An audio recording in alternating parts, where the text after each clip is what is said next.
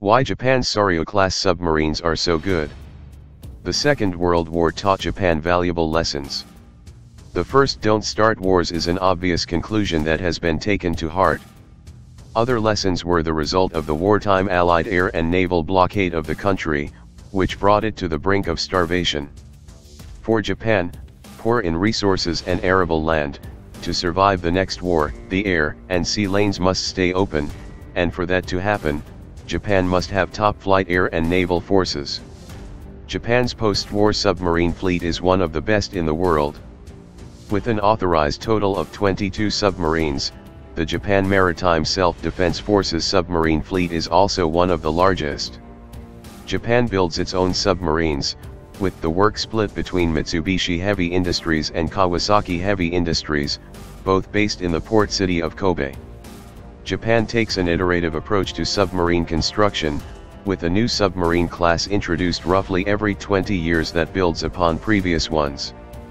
The current class, Soryu, builds upon the older Oyashio class, and the two classes form the entirety of the fleet.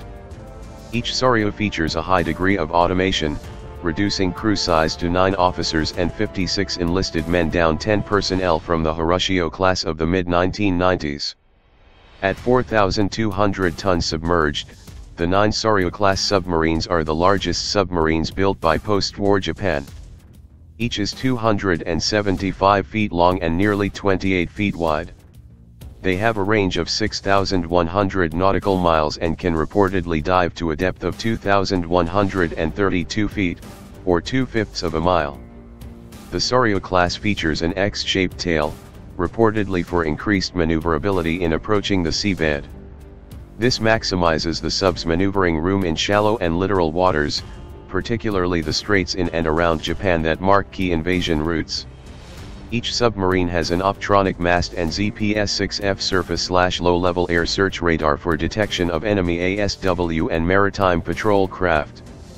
As submarines, however, the main sensor is sonar, represented by the Hughes/Oki ZQQ7 sonar suite incorporating 1 bow-mounted sonar array and 4 flank sonar arrays. The subs also have a towed sonar array for rear acoustic detection. The Soryu class has 6 533mm torpedo tubes mounted in the bow. Armament consists of Type 89 heavyweight homing torpedoes with a range of 27 nautical miles and a maximum operating depth of 2,952 feet. The standard diameter torpedo tubes, along with strong American ties, mean the Soryu is also armed with UGM-84 submarine-launched Harpoon missiles. According to Combat Ships of the World, there are unconfirmed reports that the submarines carry a warshot of 30 weapons instead of the 20 of previous classes.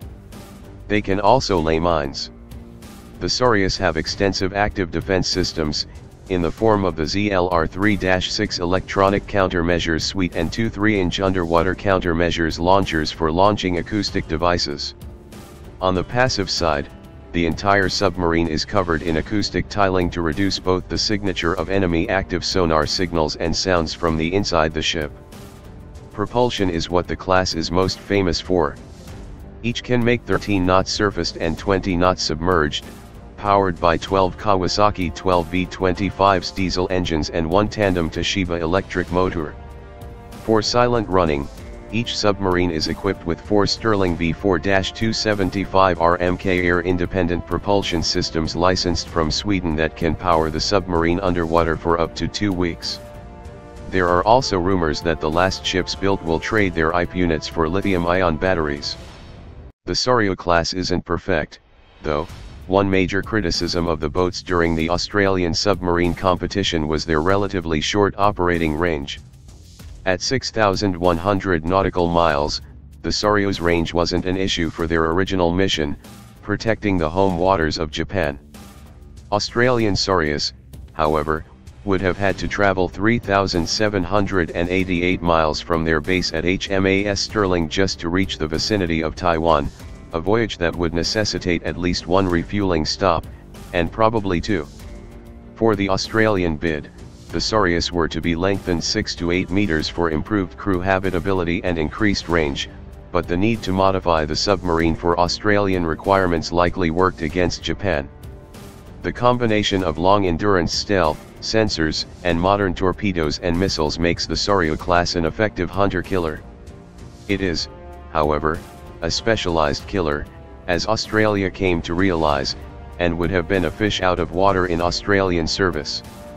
As potent as the class is, expect a replacement class that builds upon this hunter-killer within the next decade.